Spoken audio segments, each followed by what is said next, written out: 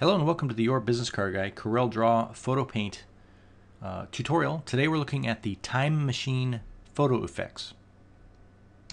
If you've used Instagram, you know that they've got preset photo effects that you can apply to a picture that you've taken as you're doing the upload process. You can select ones that enhance color, make it look, black and white or sepia toning, or any variety, and they've got a bunch of them.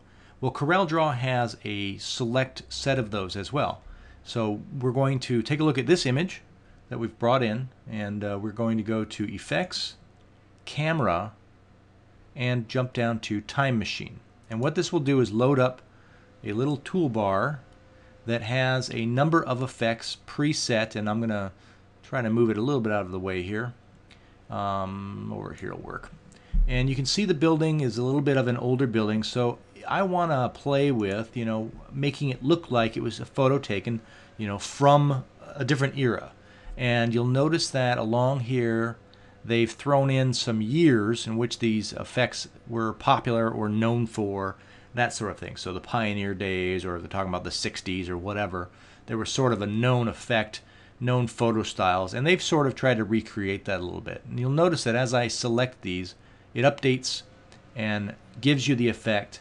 And it also gives you a couple of options. You can change the intensity, and that will affect the result. And then you can also affect, if you want this edge, which is sort of the border.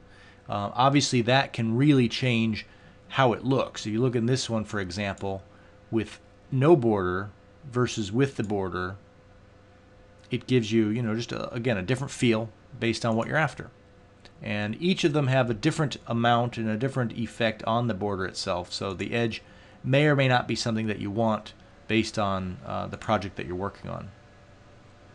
And then you can select through these. And again, it's a little bit based on, a variety of effects that you could apply manually.